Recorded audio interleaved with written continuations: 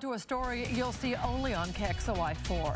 Spokane has rallied around her to help save her life, and now she needs the community's help again. 4 years ago, the Cure for Cat campaign helped Cat Davis pay for a transplant that doctors believed would save her life. But Cat relapsed and now needs another transplant. KXLY 4's Drew Reeves spoke with Cat today in a story you'll see first on KXLY 4. And Drew, she told you that now she sees Cure for Cat as something bigger than herself? Yeah, Nadine, while this transplant is needed to potentially save Cat's life, it could also be a groundbreaking procedure for people suffering from scleroderma. My gut feeling is that if this doesn't happen, she might have a year at best. Living with scleroderma every day is a fight for survival for Cat Davis. Right now, I'm alive, but I'm not living. I want more for myself, and I want more for everyone else who struggles with scleroderma. The 29-year-old has spent most of her adult life raising awareness for the disease, which hardens the skin and internal organs. It all began with the diagnosis, which sparked the Cure for Cat campaign.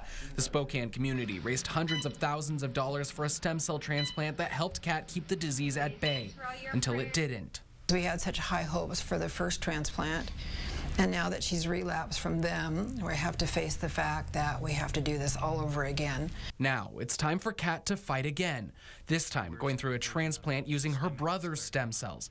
This time, though, the chance of death for Cat, somewhere around 50%. I want to fight for those who have died, and because of everything that's happened to me the last couple years, because of scleroderma, I'm at the point where I'm ready to take that risk. She's launching Cure for Cat Round 2. It began with the campaign video released yesterday. I never know what I'm going to find when I go down to check on her. She could be dead. Cat hopes the second time through this, she can provide hope for everyone who fights to survive each day.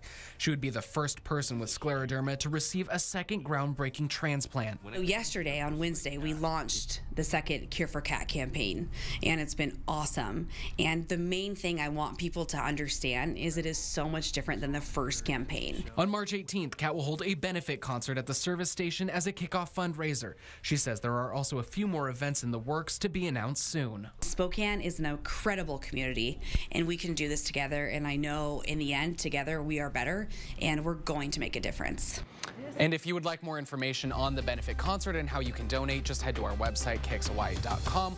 We've linked the Cure for Cat website there. Just look for the news link section at the bottom of the screen. And Nadine, you and I both know Cat, and if there's anybody who deserves this more, I don't know of anyone. Well, and you know, I mean, she is so inspiring. As difficult as it must be to go through what she is going through. Most people hadn't even heard of this disease before. So she's opened up the eyes of so many people, but really her courage, I think, is what is so contagious. Right, and this groundbreaking medical procedure could potentially help thousands of others. So, all right, we're pulling for you, Cat, so we'll keep you updated too on how she's doing. Thanks a lot, Drew.